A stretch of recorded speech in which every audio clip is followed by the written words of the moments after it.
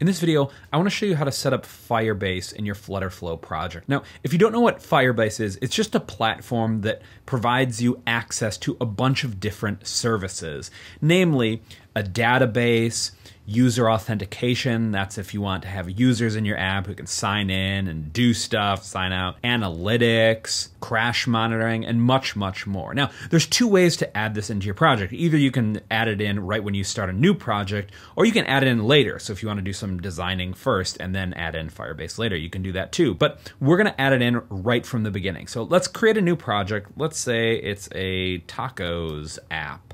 We're going to create new, and you see right when we start here, we get the option to set up Firebase right here, and that's what we're going to do. One thing to note about this package name is that this package name will identify your app on Android and iOS. So this must be unique. That is to say, you don't want to have the same package names across different apps.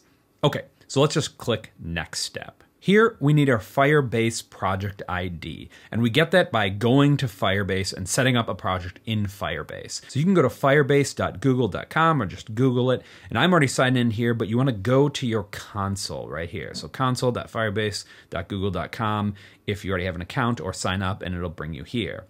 Then we want to add a new project and add your project name. So ours is tacos. Next, you can decide if you want to add Google Analytics to your project. So that's just if you want to have data about how your users are using your app.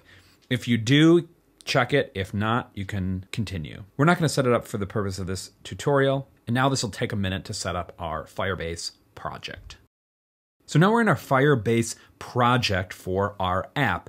And the next thing we've got to do is we got to give FlutterFlow access to this Firebase project, because right now they don't have anything to do with each other.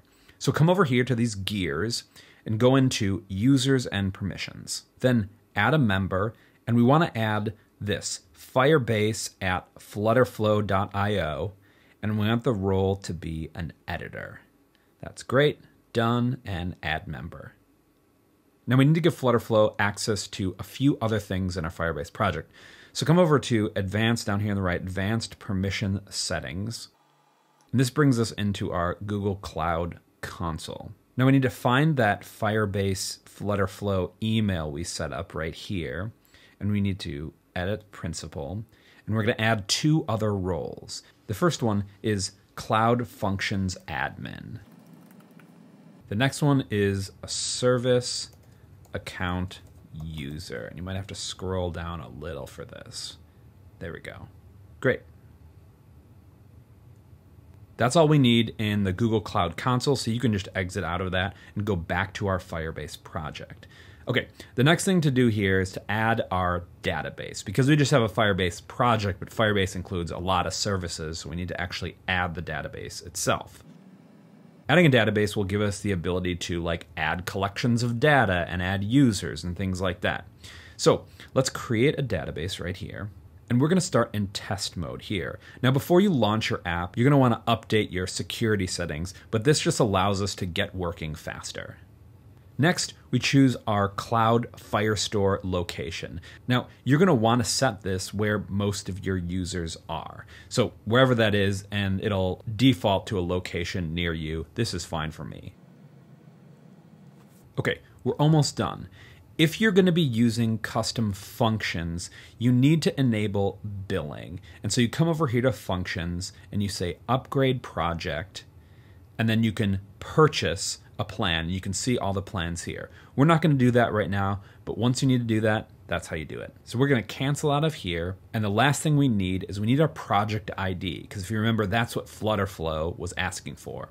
So we're going to go into our project settings, and here's our project ID right here. So we're going to grab that, we're going to copy it, and we're going to go back into our app, we're going to paste it in, and then just click Connect. And there we go. We get our green check mark, so it's connected. And the last thing to do is to auto-generate our config files. Great, our Firebase is set up. Now, we can do two other things right here. We can enable authentication, that is, if we want users, and then we can create a user collection. What this is going to do is it's going to automatically add things to our database like a password or an email for our users. One other note, We have enabled authentication, but there's a few additional steps to get authentication set up in this project that we'll take a look at in another video. Down here, we can set the initial pages for users in our app. Right now, we don't have any, so we're just going to say start building. And that's it. We've set up Firebase in our FlutterFlow project. If you want to go look at that connection, maybe you want to generate the config files again or change the project ID, you can come over here to our settings, and then we can see our Firebase right there, and we can see the connection.